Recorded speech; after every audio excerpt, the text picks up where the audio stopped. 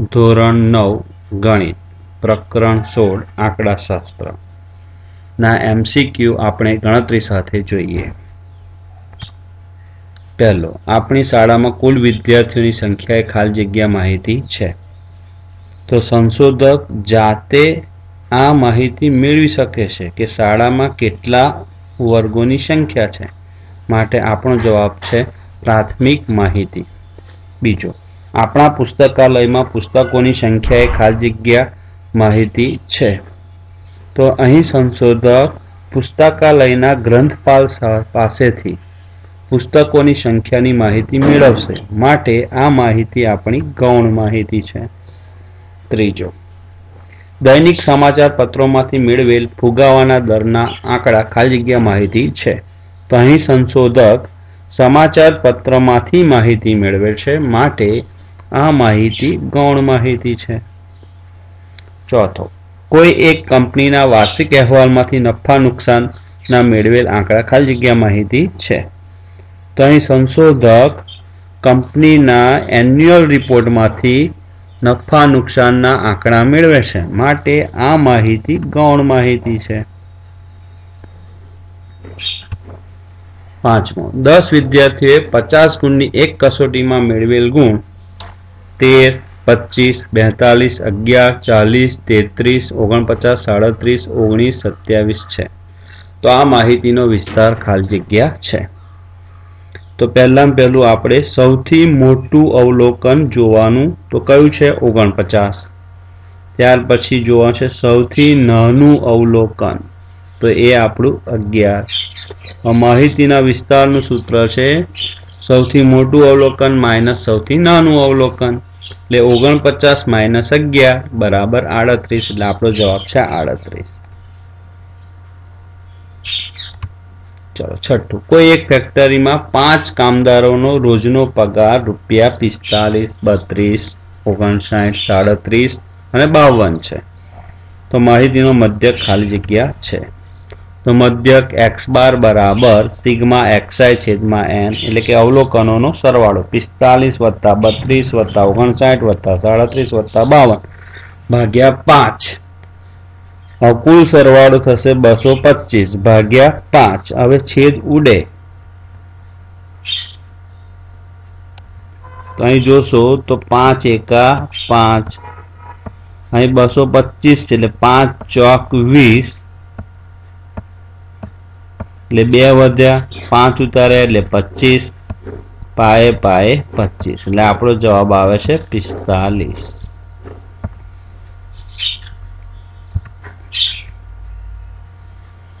ચલો સાતમો એમસીક્યુ, વર્ગ 41 થી 50 ની ઉર્ધ્વસીમા ખાલી જગ્યા છે। તો વર્ગ 41 થી 50 માં સૌથી મોટું અવલોકન 50 છે, માટે આ વર્ગની ઉર્ધ્વસીમા 50 છે। વર્ગ 20 થી 29 ની અધસીમા ખાલી જગ્યા છે। તો વર્ગ 20 થી 29 માં સૌથી નાનું અવલોકન 20 છે, માટે આ વર્ગની અધસીમા 20 છે। માહિતી 3, 5, 3, 7, 5, 6, 7, 5, 7, 9, 4, 7 માં 7 ની આવૃત્તિ ખાલી જગ્યા છે। તો તમે જોશો તો અહીં ખ્યાલ આવશે તમને, આ 7 એક વખત, બીજી વખત, ત્રીજી વખત અને ચોથી વખત, એટલે 4 વખત છે, માટે 7 ની આવૃત્તિ 4 છે। આપેલ માહિતીમાં અવલોકન 7 એ 4 વખત છે, માટે 7 ની આવૃત્તિ 4 છે। સતત આવૃત્તિ વિતરણના કોષ્ટકમાં અવલોકનમાં 20 એ ખાલી જગ્યા વર્ગમાં હશે। તો આપણને ખ્યાલ છે ત્યાં સુધી અહીં આગળ તમે જોશો તો 2 વર્ગની અંદર 20, એક તો 10 થી 20 માં અને બીજો 20 થી 30 માં, પણ આપણે 20 10 થી 20 માં લેવાનો નથી, પણ કયા વર્ગમાં લેવાનો? 20 થી 30 માં। એટલે અવલોકન 20 એ વર્ગ 20 થી 3 માં લેવામાં આવે છે.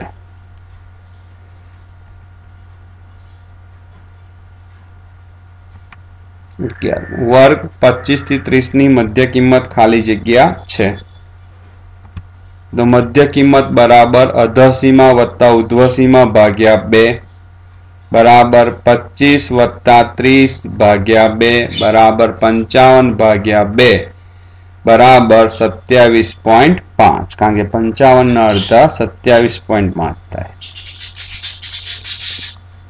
12મો વર્ગ 45 થી 55 ની મધ્ય કિંમત ખાલી જગ્યા છે. એટલે સૂત્ર એનું એ જ આવશે.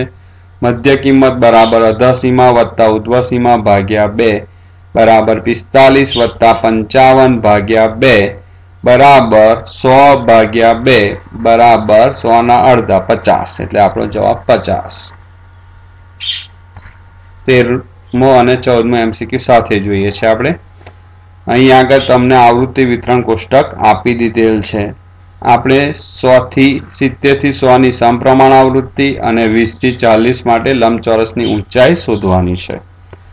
તો બંને માટે એક જ સૂત્ર છે કે સમપ્રમાણ આવૃત્તિ બરાબર સૌથી ઓછી વર્ગ લંબાઈ ગુણ્યા આપેલ વર્ગની આવૃત્તિ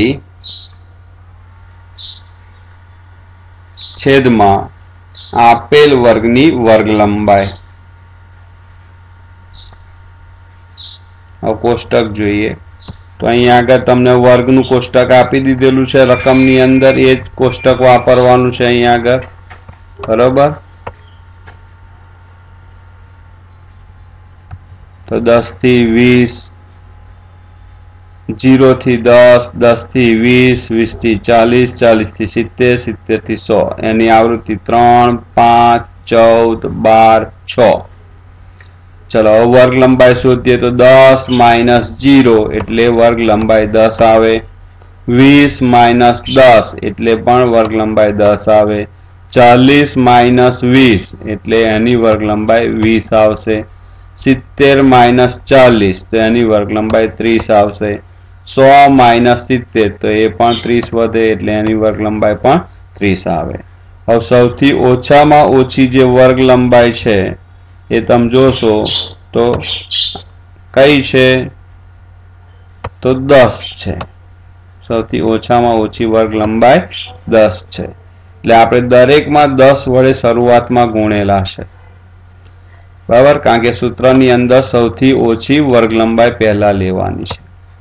તો પહેલાની આપણે સમપ્રમાણ આવૃત્તિ શોધીએ 0 થી 10 માટે તો 10 ગુણ્યા સૌથી ઓછી વર્ગ લંબાઈ 10 ગુણ્યા આવૃત્તિ 3 ભાગ્યા 10 જે તે વર્ગની વર્ગ લંબાઈ. તો 10 ગયા 10 ગયા એટલે આપણો જવાબ આવશે 3. એ રીતે બીજા વર્ગ માટે તો સૌથી ઓછી વર્ગ લંબાઈ 10 ગુણ્યા આવૃત્તિ 5 ભાગ્યા વર્ગ લંબાઈ 10. તો 10 ગયા 10 ગયા તો જવાબ 5. એવી રીતે 20 થી 40 માં સૌથી ઓછી વર્ગ લંબાઈ 10 ગુણ્યા આવૃત્તિ 14 ભાગ્યા વર્ગ લંબાઈ 20 છે. તો 0 ગઈ 0 ગઈ 2 સત્તા 14 એટલે આપણો જવાબ આવશે 7. બરાબર. એવી રીતે 40 થી 70 વર્ગ માટે તો 10 ગુણ્યા આવૃત્તિ કેટલી છે 12 ભાગ્યા વર્ગ લંબાઈ છે 30 એટલે 0 ગઈ 0 ગઈ 3 ચોક 12 એટલે આપણો જવાબ આવશે 4.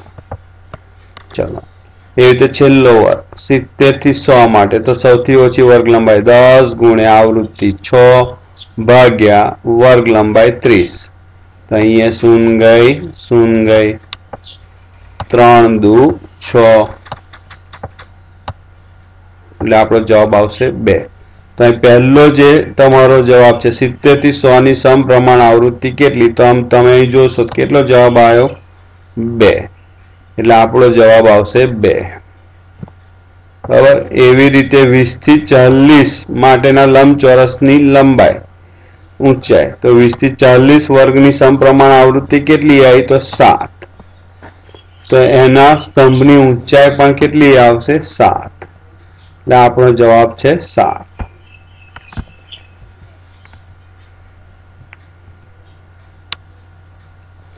ચલો આગળ વર્ગ 30 થી 45 ની વર્ગ લંબાઈ ખાલી જગ્યા છે તો વર્ગ લંબાઈ બરાબર ઉધ્વ સીમા બિંદુ માઇનસ અધર સીમા બિંદુ બરાબર 45 માઇનસ 30 બરાબર 15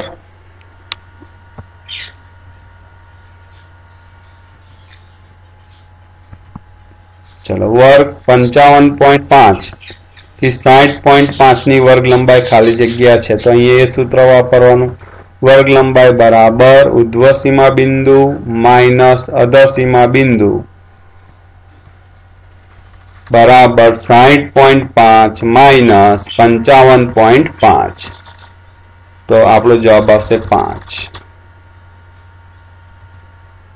7, 10, 16, 20, 27 નો મધ્યક ખાલી જગ્યા છે તો મધ્યકનું સૂત્ર છે મધ્યક x બાર બરાબર સિગ્મા xi છેદમાં n સિગ્મા xi એટલે અવલોકનોનો સરવાળો તો 7 વત્તા 10 વત્તા 16 વત્તા 20 વત્તા 27 ભાગ્યા કુલ અવલોકન 5 चलो कुल सरवाळो थशे 80 80 भाग्या 5 16 पंचा 80 એટલે આપણો જવાબ આવશે 16 18 4 9 18 21 30 16 30 16 ની સરેરાશ ખાલી જગ્યા છે અહીં તમે જોશો તો સરેરાશ નો મતલબ થાય મધ્યક बराबर એટલે આપણે અહીં મધ્યક શોધવાનો છે એટલે મધ્યક x બાર બરાબર સિગ્મા xi છેદમાં n બરાબર 4 વત્તા 9 વત્તા 18 વત્તા 21 વત્તા 30 વત્તા 16 વત્તા 30 વત્તા 16 છેદમાં કુલ અવલોકન 8 कुल सरवाळो थयो 144 भाग्या 8 144 ने 8 वखते भाग्य ले 18 8 144 એટલે જવાબ 18 19 નીચેની માહિતીનો મધ્યક ખાલી જગ્યા છે તો અહીં આગળ આપણે કોષ્ટક આપ્યું છે કોષ્ટકના આધારે ગણીએ તો કોષ્ટક જોઈએ આપણે તો પહેલું છે કોષ્ટકમાં xi તો 5 7 8 9 10 fi એટલે આવૃત્તિ 2 8 3 5 2 પહેલા આવૃત્તિનો સરવાળો કરીશું એને કુલ આવૃત્તિ કહેવાય કુલ આવૃત્તિને n વડે પણ દર્શાવાય છે જે કુલ આવૃત્તિ સિગ્મા fi બરાબર તો સરવાળો થશે 20 2 વત્તા 8 એટલે 10 10 ને 3 13 13 ને 5 17 સોરી 13 ને 5 18 18 ને 2 20 એટલે આપણી કુલ આવૃત્તિ 20 છે ચલો હવે fi xi શોધીશું એટલે 5 ગુણ્યા 2 5 દુ 10 7 ગુણ્યા 8 7 અઠા 56 8 ગુણ્યા 3 તો 48 24 9 ગુણ્યા 5 9 पंचा 45 10 गुणिया 2 तो 10 दू 20 तो આપણે સરવાળો કરીશું 10 + 56 + 24 + 45 + 20 તો એનો કુલ સરવાળો થાય છે 155 જેને આપણે શું કહીશું સિગ્મા fi xi તો આપણી જોડે મધ્યક શોધવાનું સૂત્ર છે મધ્યક x બાર બરાબર સિગ્મા fi xi છેદમાં n અથવા સિગ્મા fi बराबर 155 भाग्या 20 और 20 छे तो ऊपर नीचे 5 वडे गुणीए तो 155 गुण्या 5 गुण्या 20 गुण्या 5 आवु करवाथी फायदो शू तो तमे 20 50 100 थई जाए जेथी दशांश स्थळ कापवा इजी पड़े એટલે 155 गुण्या 5 એટલે 775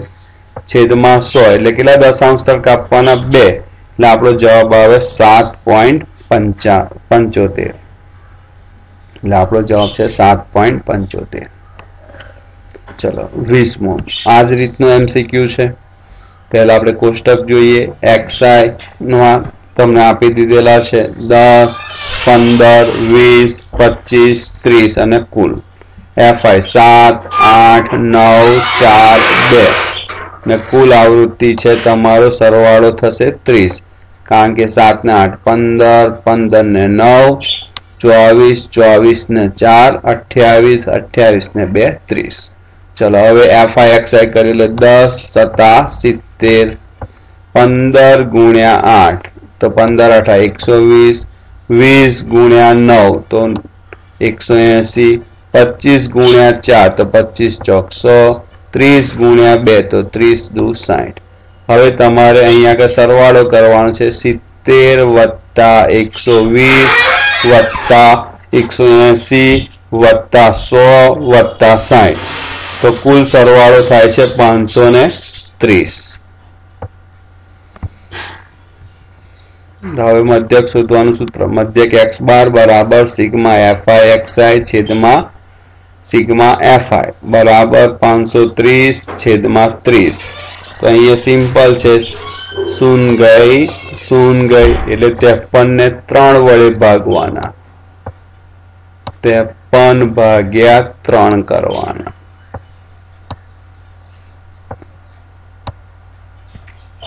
તો તમે જોશો તો 3 એકા 3 તો 5 માંથી 3 જાય કેટલા વધે? 2. 3 ઉતાર્યા એટલે 23 થયા. 3 સત્તા 21 તો કેટલા વધશે? 2. પછી પોઈન્ટ લઈને શૂન લેવાની અને શૂન ઉતારવાની તો 20 થયા. 3 6 18 બરોબર. 20 માંથી 18 જાય તો 2 વધે. ફરી પાછી શૂન લઈ શૂન ઉતારવાની બરોબર. એટલે ફરી પાછો 3 6 18. હજી તમારી શેષ કેટલી વધશે? 2. તો અહીં તમે જોશો તો શેષનું પુનરાવર્તન થયા કરે છે એટલે આ અનંત આવૃત દશાંશ બનશે બરાબર. પોઈન્ટ પછી 2 શૂન્ય છે એટલે 2 દશાંશ સ્થળ કાપીશું એટલે આપણો જવાબ આવશે 17.66 બરાબર. એટલે આપણો જવાબ છે 17.66. હવે 21માં MCQ. અવલોકન 17, 23, 9, 32, 14, 27, 11 નો મધ્યસ્થ ખાલી જગ્યા છે. તો મધ્યસ્થ શોધવા માટે સૌપ્રથમ આપણે અવલોકનોને ચડતા ક્રમમાં ગોઠવીશું. તો ચડતા ક્રમમાં પહેલું અવલોકન 9, પછી 11, પછી 14, પછી 17, પછી 23, 27, 32. અહીં કુલ અવલોકન જોશો n તો 7 છે અને 7 એ અયુગ્મ સંખ્યા છે. એટલે મધ્યસ્થ n બરાબર m બરાબર કૌંસમાં n વત્તા 1 છેદમાં 2 મું અવલોકન. હવે તમે અહીં જોશો તો n કેટલો છે? 7. એટલે 7 વત્તા 1 એટલે 8. 8 ભાગ્યા 2 કરીશું એટલે 4. એટલે આપણો આવશે 4મું અવલોકન. હવે તમે જોશો તો 4મું અવલોકન અહીં આગળ જોવાનું. આ પહેલું અવલોકન, બીજું, ત્રીજું અને ચોથું. તો ચોથું અવલોકન કયું છે આપણું? 17. તો આપણો જવાબ આવે 17.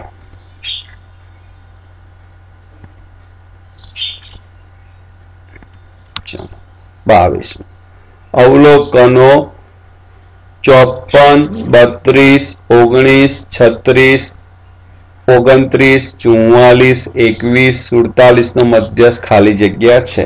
અહીંયા તમારે પહેલા અવલોકનોને ચડતા ક્રમમાં ગોઠવીએ. એટલે પહેલું અવલોકન તમારું છે 19, પછી 21, પછી 29, 32, 36, 44, 47, 54. અહીં કુલ n બરાબર 8 અવલોકન. 8 એ યુગ્મ સંખ્યા કહેવાય, બેકી સંખ્યા.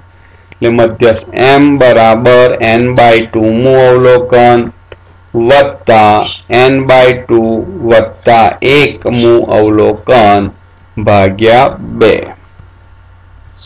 હવે અહીં આગળ કુલ તમે જોશો તો યુગ્મ સંખ્યા 8 છે. એટલે અહીં આગળ તમે 8 ભાગ્યા 2 કરો તો તમારો 4 જવાબ આવે એટલે 4મું અવલોકન. અહીં n/2 એટલે 4 વત્તા 1 એટલે 5મું અવલોકન બરોબર. એટલે બરાબર 4મું અવલોકન વત્તા 5મું અવલોકન ભાગ્યા 2. હવે તમે જોશો તો તમારું જે ચોથું અવલોકન હતું તો અહીં જોશો તો પહેલું, બીજું, ત્રીજું અને ચોથું અવલોકન કયું છે? 32. એટલે 32 લખ્યા. પછી 5મું અવલોકન 36 એટલે વત્તા 36 ભાગ્યા 2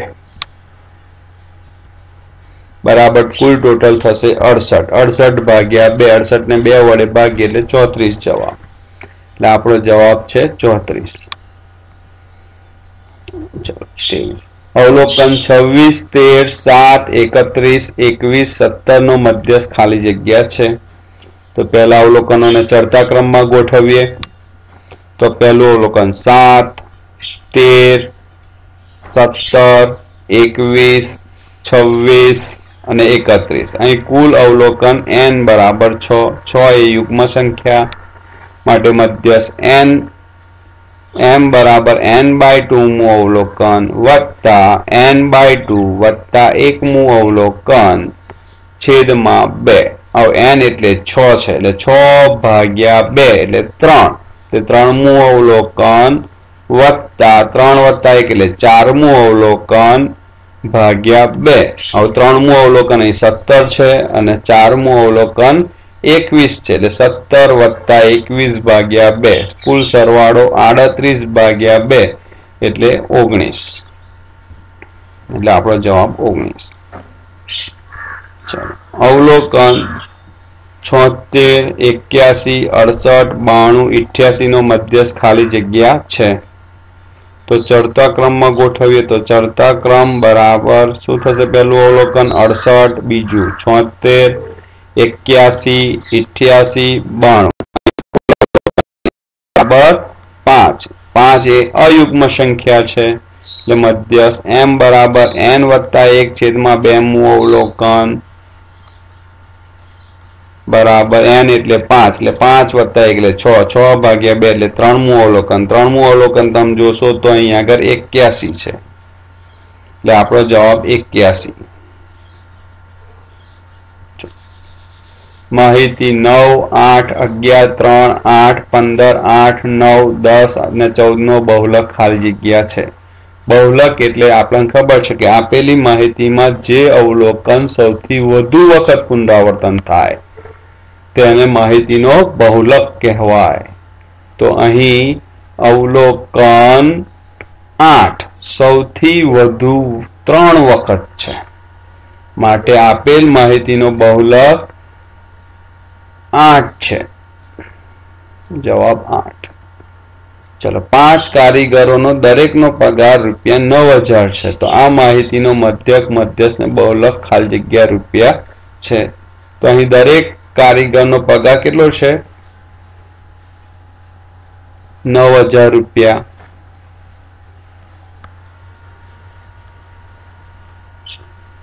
આમ મધ્યક x બાર બરાબર સૂત્ર થાય સિગ્મા xi છેદમાં n એટલે 9,000 વત્તા 9,000 વત્તા 9,000 વત્તા 9,000 વત્તા 9,000 છેદમાં કુલ કારીગર 5.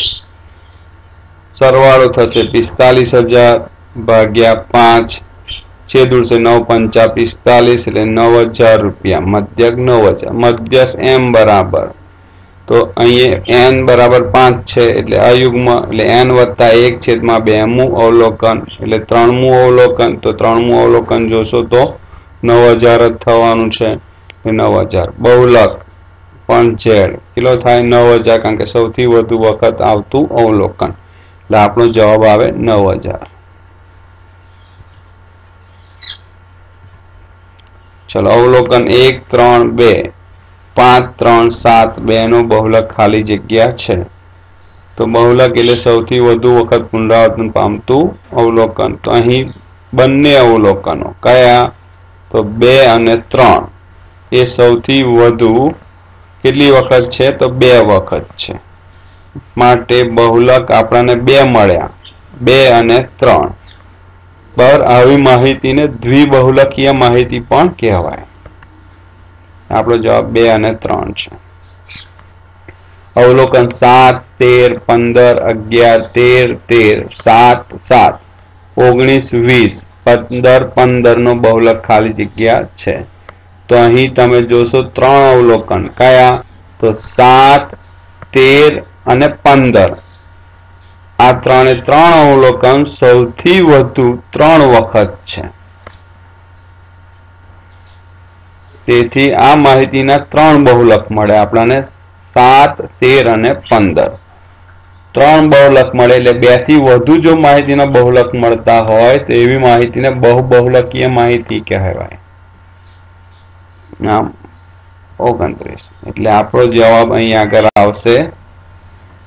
તમે એવડે જ મેં તમને કહી દીધું કે આ માહિતીમાં 3 કે 3 થી વધુ 2 કે 2 થી વધુ બહુલક છે. માટે આ માહિતી શું કહેવામાં આવે? બહુબહુલકીય માહિતી.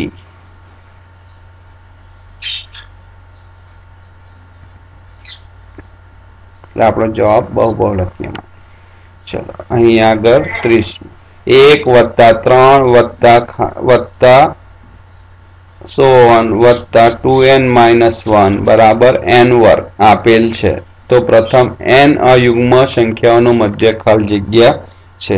તો અહીંથી ધ્યાનથી જોશો તો તમને ખ્યાલ આવશે કે 1 + 3 વત્તા અયુગ્મ સંખ્યાઓનો સરવાળો આપી દીધેલ છે. કુલ સરવાળો n વર્ગ છે. અને આપણે પ્રથમ n અયુગ્મ સંખ્યાઓનો શું શોધવો છે? મધ્યક. તો મધ્યક શોધવાનું સૂત્ર છે આપણી જોડે મધ્યક x બાર બરાબર સિગ્મા xi / n. એટલે અહીં આગળ તમારો સિગ્મા xi કેટલો છે? n વર્ગ. અને n કેટલો છે? તો n જ છે. એટલે n વર્ગ ભાગ્યા n. હવે ભાગાકારમાં આધાર સરખા તો ઘાતાંકોની બાદબાકી થાય. એટલે n ની 2 - 1 ઘાત બરાબર n ની 1 ઘાત. એટલે જવાબ n આવે. જો એક પ્રત્યેક અવલોકન 3, 7, 9, 18, 21, 32 ને 3 વડે ગુણવામાં આવે તો નવો મધ્યક ખાલી જગ્યા મળે. પહેલા તો આપણે શું કરવાનું કે આ જે અવલોકનો આપ્યા છે એનું આપણે શું શોધી નાખવાનું? મધ્યક. બરાબર. તો મધ્યક x બાર બરાબર સિગ્મા xi / n બરાબર 3 વત્તા 7 વત્તા 9 વત્તા 18 વત્તા 21 વત્તા 32 છેદમાં કુલ અવલોકન 6. કુલ સરવાળો થયો આપણો 90 ભાગ્યા 6. 15 × 90 એટલે આપણો મધ્યક 15 આવે. હવે અહીં આગળ દરેક અવલોકનને 3 વડે ગુણવામાં આવે છે. માટે નવો મધ્યક બરાબર 15 × 3. 15 તાલી 45. એટલે આપણો જવાબ 45. જો પ્રત્યેક અવલોકન 8, 17, 25, 28, 32 માં -7 ઉમેરવામાં આવે તો નવો મધ્યક ખાલી જગ્યા છે. તો પહેલા તો આપણે 8, 17, 25, 28 અને 32 નો શું શોધવાનો? મધ્યક. તો આપણે મધ્યક શોધીએ તો મધ્યક x બાર બરાબર સિગ્મા xi / n બરાબર 8 વત્તા 17 વત્તા 25 વત્તા 28 વત્તા 32 ભાગ્યા 5 બરાબર કુલ સરવાળો થશે 110 ભાગ્યા 5. 22 × 5 110 એટલે 22. અહીં દરેક અવલોકનમાં કેટલા ઉમેરવાના છે? -7. માટે નવા મધ્યક શોધવા માટે પણ 22 માં આપણે -7 ઉમેરવા પડે. તો નવો મધ્યક બરાબર 22 વત્તા -7 વત્તા ઓછા ઓછા એટલે 22 માંથી 7 જાય 15. માટે આપણો જવાબ 15. જો પ્રત્યેક અવલોકન 18, 33, 36, 39, 44 ને 2 વડે ભાગવામાં આવે તો નવો મધ્યક ખાલી જગ્યા છે. તો પહેલા આપણે મધ્યક શોધીએ. મધ્યક x બાર બરાબર 18 વત્તા 33 વત્તા 36 વત્તા 39 વત્તા 44 ભાગ્યા 5 બરાબર કુલ સરવાળો થશે 170 ભાગ્યા 5 એટલે 170 ને 5 વડે ભાગીશું તો 34 આવશે. હવે અહીં દરેક અવલોકનને કેટલા વડે ભાગવાનું છે? 2 વડે. માટે 34 ને પણ 2 વડે ભાગતા નવો મધ્યક મળે. તો નવો મધ્યક બરાબર 34 ભાગ્યા 2 બરાબર 17. 17 દુ 34 એટલે 17 જવાબ. જો અવલોકન 5, 37, 29, 18 માં અવલોકન 5 ને બદલે -5 લેવામાં આવે તો નવો મધ્યક ખાલી જગ્યા છે. તો આપણે અહીં આગળ આ 5 જે છે એની જગ્યાએ આપણે શું લેવાનું છે? -5. બરાબર, -5 લઈને નવો મધ્યક આપણે શોધીએ. તો મધ્યક x બાર બરાબર સિગ્મા xi છેદમાં n બરાબર 5 ની જગ્યાએ -5 એટલે -5 વત્તા 37 વત્તા 29 વત્તા 18 ભાગ્યા 4 એટલે આપણો કુલ સરવાળો આવશે 79 ભાગ્યા 4 એટલે 19.75 જવાબ. માહિતી -2, -9, 31, 28, 41, 13 માં -9 ને બદલે 9 લેવામાં આવે તો આપણે અહીં આગળ જે -9 છે એની જગ્યાએ આપણે 9 લઈ અને નવો મધ્યક શોધવાનો છે. તો મધ્યક x બાર બરાબર સૂત્ર છે સિગ્મા xi છેદમાં n બરાબર -2 વત્તા 9 વત્તા 31 વત્તા 28 વત્તા 41 વત્તા 13 છેદમાં 6. કુલ સરવાળો તમારો થશે 120 છેદમાં 6 એટલે 20 છંગ 120 જવાબ 20. 36 અવલોકન 33, 17, 23, 28, 42, 37 પ્રત્યેક અવલોકનમાં 4 ઉમેરવામાં આવે તો નવો મધ્યક ખાલી જગ્યા છે. તો પહેલા આપણે મધ્યક શોધી નાખીએ. મધ્યક x બાર બરાબર સિગ્મા xi છેદમાં n બરાબર 33 વત્તા 17 વત્તા 23 વત્તા 28 વત્તા 42 વત્તા 37 છેદમાં 6 બરાબર 180 ભાગ્યા 6 6 તાલી 18 એટલે 30. એટલે અહીં દરેક અવલોકનમાં 4 ઉમેરવાનું છે એટલે 30 માં 4 ઉમેરીએ તો 34 તો આપણો નવો મધ્યક 34 મળે. તો માટે નવો મધ્યક બરાબર 30 વત્તા 4 બરાબર 34. જો પ્રત્યેક અવલોકન 8, 13, 9, 15, 12 ને -5 વડે ગુણવામાં આવે તો નવો મધ્યક ખાલી જગ્યા છે.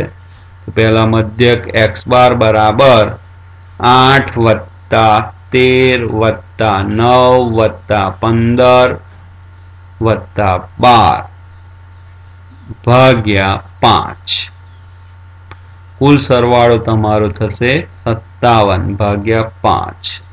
57 ને 5 વડે ભાગીએ 11.4. અહીં દરેક અવલોકનને કેટલા વડે ગુણવાના છે? -5 વડે. બરાબર, તો માટે નવો મધ્યક બરાબર 11.4 ગુણ્યા -5 એટલે બરાબર -57 એટલે આપણો જવાબ આવશે -57.